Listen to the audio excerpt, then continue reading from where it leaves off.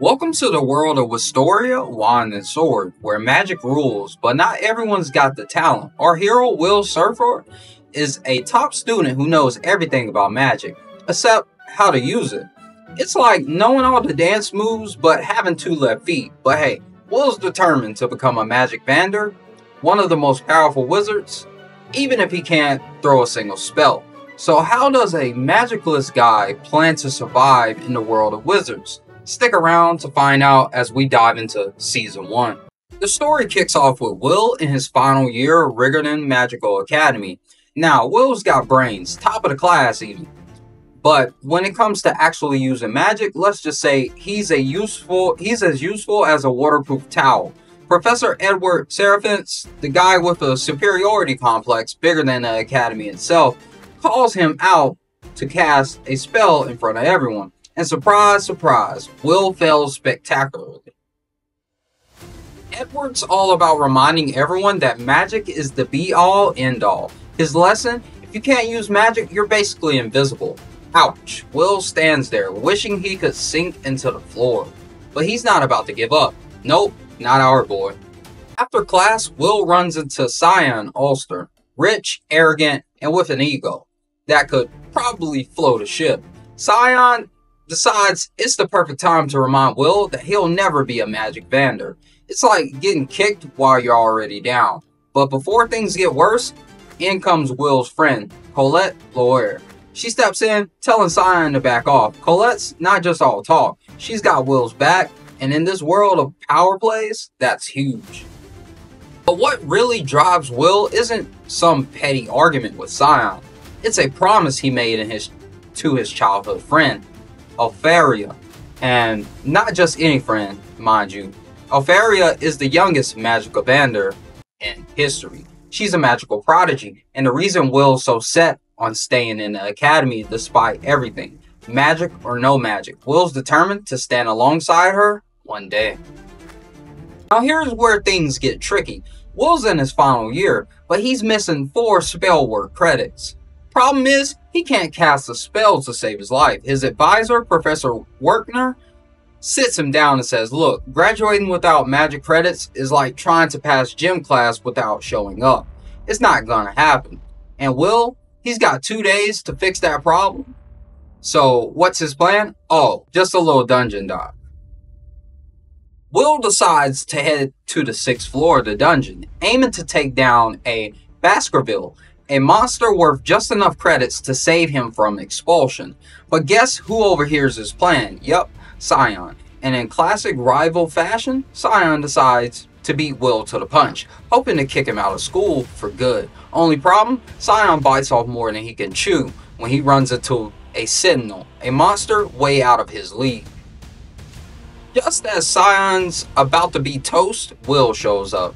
Now, even though he can't use magic, Will's swordsmanship is no joke. He takes down the Sentinel like it's nothing, earning 10 credits and securing his spot in the school. And Scion, well, let's just say, that didn't help his mood.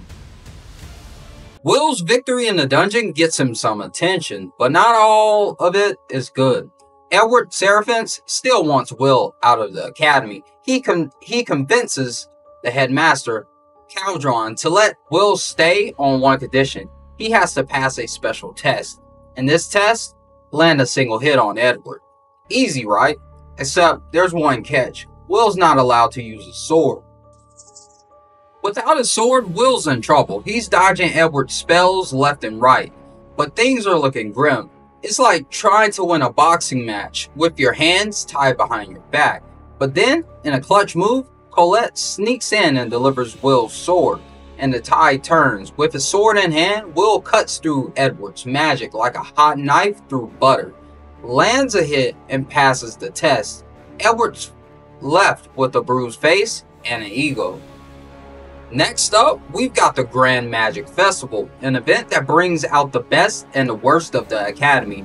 Will's planning to skip it after an embarrassing performance his 2nd year, but fate has other plans. While he and Colette are at their lockers, they stumble upon a secret passage that leads to an underground gambling ring where students are betting on the festival's outcomes.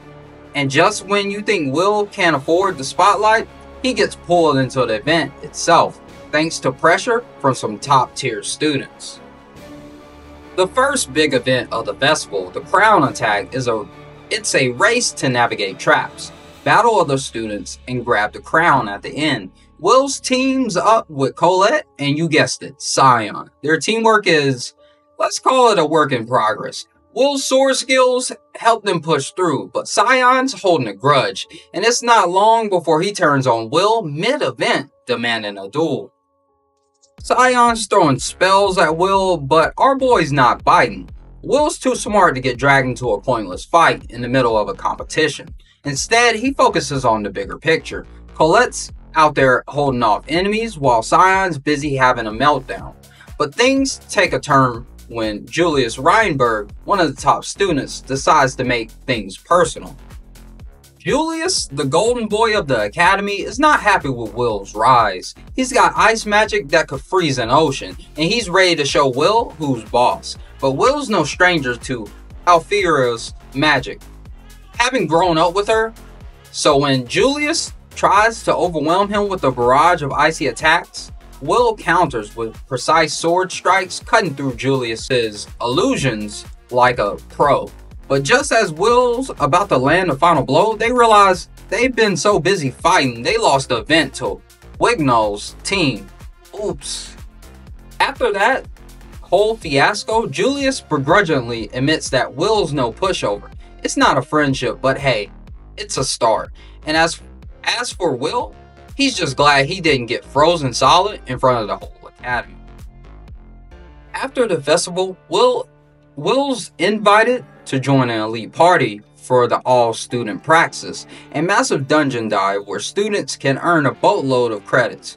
Will's teamed up with some of the academy's best: Julius, Scion, Liana, a student who's got her own reasons for wanting to become a magic vander. Together, they're heading down to the dungeon's deepest floors. It's a high-risk, high-reward mission, and things get real when they hit the 10th floor.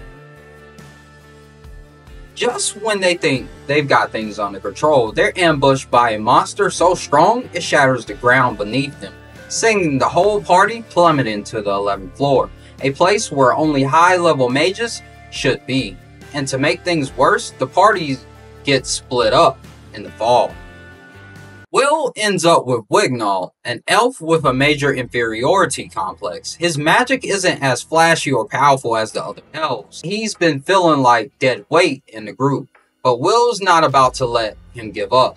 They face off against monsters immune to most attacks, and with Will's encouragement, Wignall steps up, giving his illusions physical form and defeating their enemies. It's a big moment for both of them. Two no talents proving their worth. But the real test comes when the party reunites to face the evil Grand Duke, a 270 credit monster with enough power to level the entire floor. Will knows they're outmatched, but he's got one last trick up his sleeve. Remember that secret power called Whis?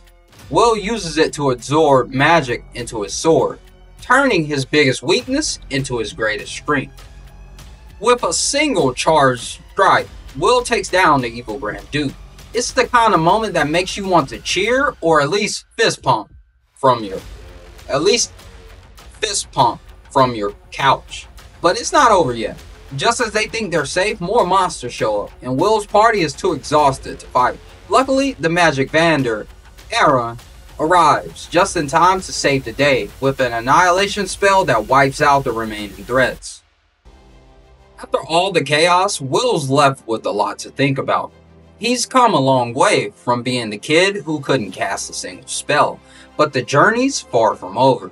With new enemies, old rivalries, and the shadow of the Magic Vander looming over him, Will's got plenty more challenges ahead. But one thing's for sure, whether he's using magic or a sword, Will's not backing down anytime soon.